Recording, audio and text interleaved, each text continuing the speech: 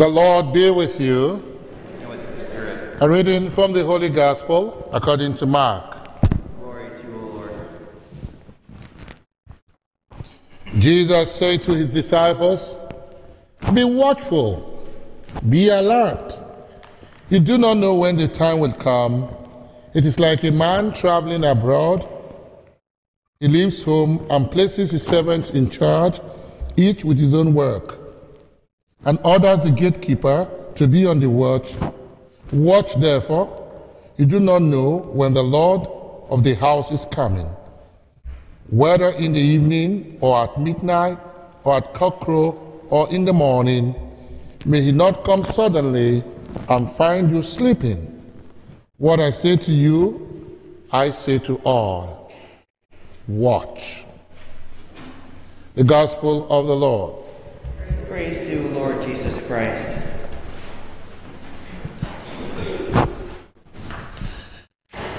Beloved brothers and sisters, this is Advent. Can you believe it? That despite all that we have passed through in this COVID-infested 2020, we are here. We thank God for another church's year, the year of the church YrB, and better things are coming. As I woke up praying this morning, I said to God, as we look forward to the year 2021, may the year be of good behavior. Because the year 2020 has not really behaved well. It is a year that has shut us in, that has made us to hide our smiles, and has made a lot of things difficult. But if there is anything, any great lesson we have learned from COVID-19, it is that family and community is the most important thing. This is the lesson from COVID-19. We all had to depend on our family and on our community. And this is why God wants us to listen to Him. We are a community. Advent is 4 weeks of preparation. Whenever you want to do anything important, you've got to prepare. To cook a good meal, it takes time, you prepare for it. We were told in the seminary that inadequate preparation provides you for poor performance. Poor preparation prepares you for poor performance. The 5 P's. If you do not prepare well, your performance is going to be poor. So we have 4 weeks, and we light 1 candle each week to light the way for Christ. When you go around the neighborhood, you see the Christmas lights are coming on. Beautiful. At the neighborhood, in front of buildings, and it's so lovely. But it only points to Christ, who is the light of the world. In John chapter 8 from verse 13, Jesus said, "I am the light of the world." In John chapter 9, after healing the man born blind, he says, "So long as I am in the world, I am the light of the world." In Matthew chapter 5 from verse 14, he says to us, "You are the light of the world." So we celebrate a season of light. We are called to be lights wherever we are, to dispel the darkness of hate, the darkness of segregation, the darkness of racism, the darkness of violence, the darkness of destruction of human life. We are to shine the light and show the way. The 4 Christmas candles of Advent, each week has an assignment. The first week is the week of hope, and this hope will not fail us. The second week is the week of love, because it is hope that gives us the gasoline to love. And then the third week, the Gaudete week, is the week of joy.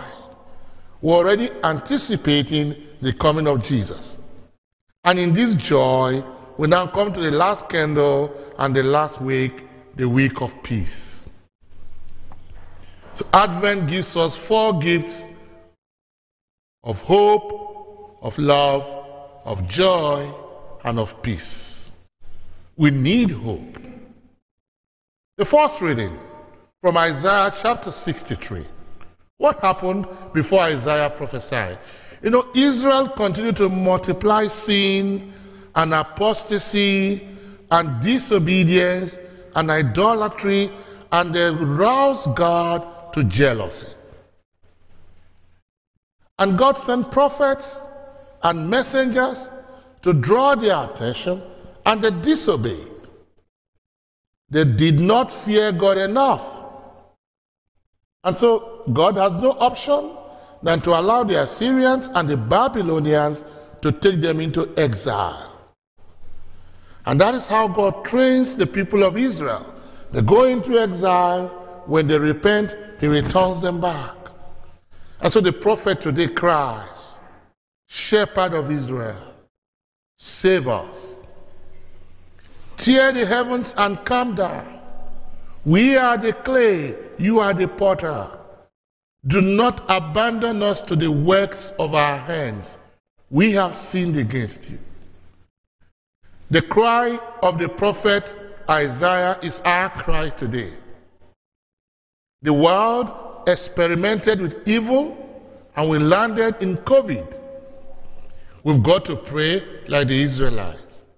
Shepherd of Israel, save us. Let your face shine upon us, O God, and we shall be saved. Why not use this Advent as a time to pray for the world? And you can do it. The second reading from the first letter of St. Paul to the Corinthians says to us, I thank God each time I think of you, because all of us are equipped with the spiritual gifts to pray, to seek God. God has given us assignments. I, as a preacher on the altar, and you, as a preacher in the world. I am like the teacher in the class. I give you assignments, and then you go into the world where you work, where you teach, where you sell, where you operate, and do the assignments. And you are able to do it because God has given you all the spiritual gifts in Christ Jesus. So watch and pray. The very short gospel from the Gospel of Mark today tells us to watch. Be awake. No more sleeping.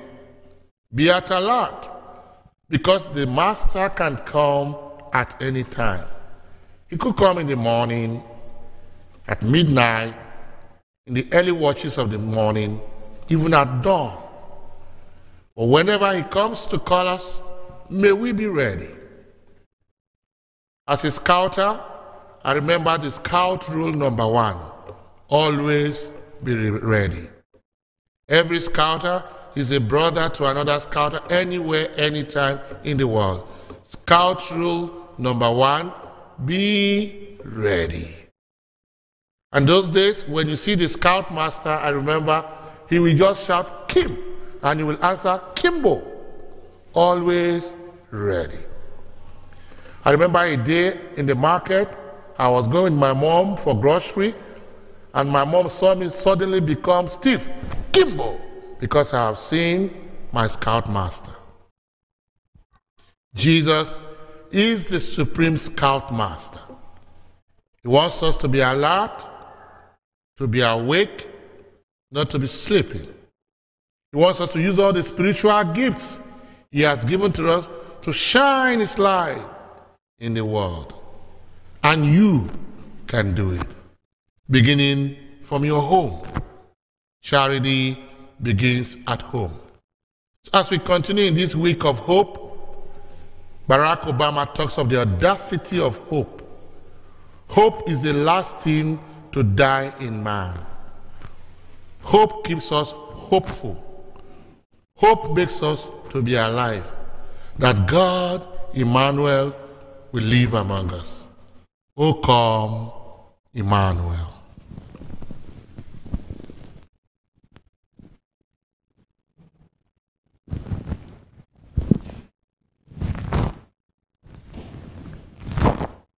Let us rise and profess our faith in the hope of the soon coming King. I believe in one God, the Father, the Almighty.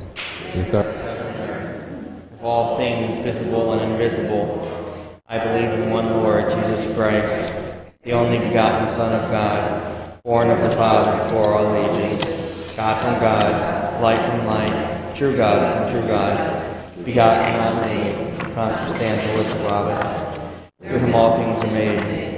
As men and for our salvation, he came down from heaven, and by the Holy Spirit was incarnate of the Virgin Mary and became man. For our sake he was crucified under Pontius Pilate. He suffered death and was buried, and rose again on the third day in accordance with the Scriptures.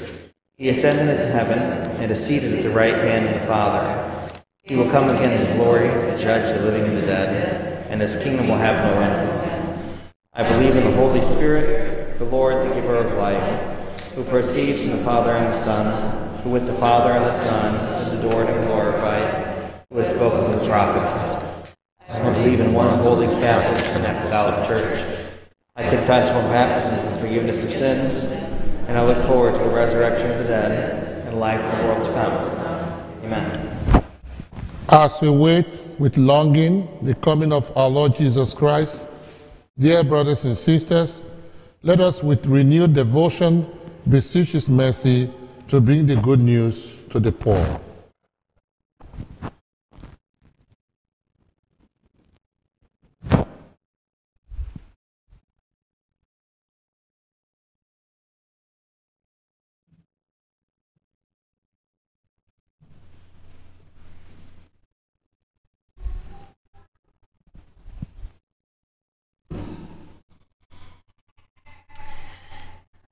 That Christ may visit his holy church and keep watch over her always, let us pray to the Lord.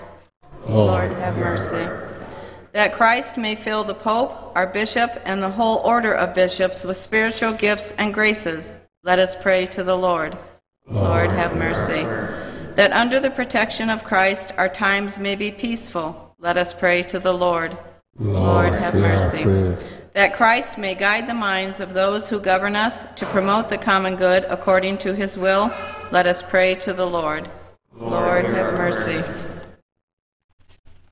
That Christ may banish disease, drive out hunger, and ward off every affliction, let us pray to the Lord. Lord, have mercy.